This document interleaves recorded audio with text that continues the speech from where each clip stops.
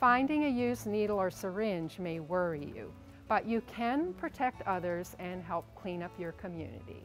If you follow a few simple steps, it's okay to throw it away. Though the risk of infection from discarded needles is low, you should protect yourself and others before moving them by using a few basic household items.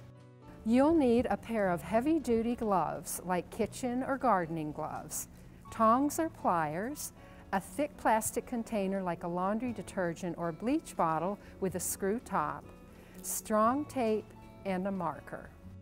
Put on your gloves and use the pliers to pick up the syringe in the middle of the barrel with a needle pointing away from you.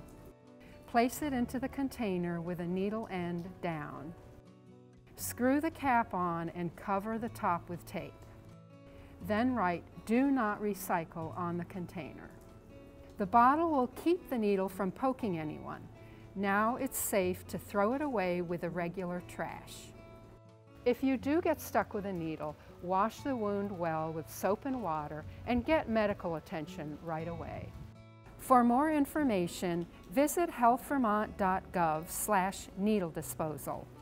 Thank you for doing your part to keep Vermont communities safe and healthy.